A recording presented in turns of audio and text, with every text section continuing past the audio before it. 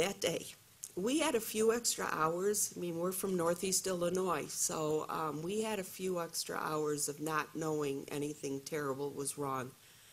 I think it was Beth that put it together that John was at the theater, and then she called Nora, and Nora told me, and it was like 7 o'clock that morning.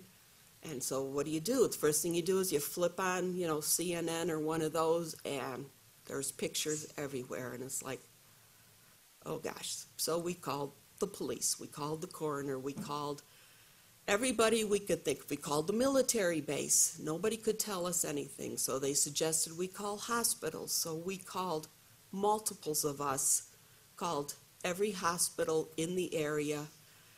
I asked for supervisor. I used to work in hospitals, so I would, the supervisor, explain my story. Please, please, if you have anybody there you haven't identified, tell me. No, they assured me that they had identified everybody, so they did not have anybody.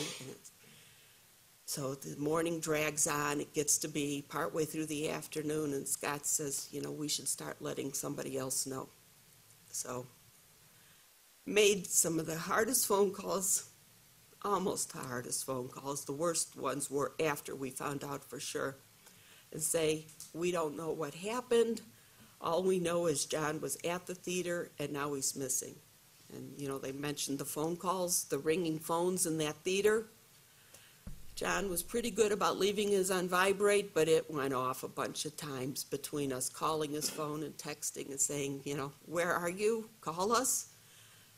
The Navy they wouldn't tell me if he was at work or not, if he's supposed to work at 5:30 that morning. Noel finally got somebody to tell him that no, he wasn't there.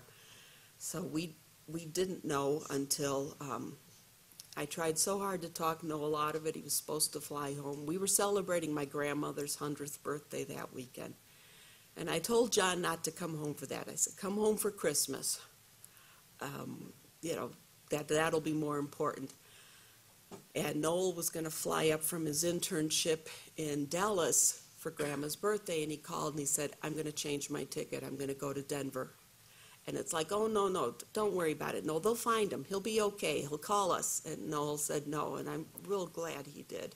But he came here. I think it was some of the Navy people that met him coming off the plane, and they took him, I guess it was Gateway High School, and he called us about 8:15 our time to tell us that John was dead.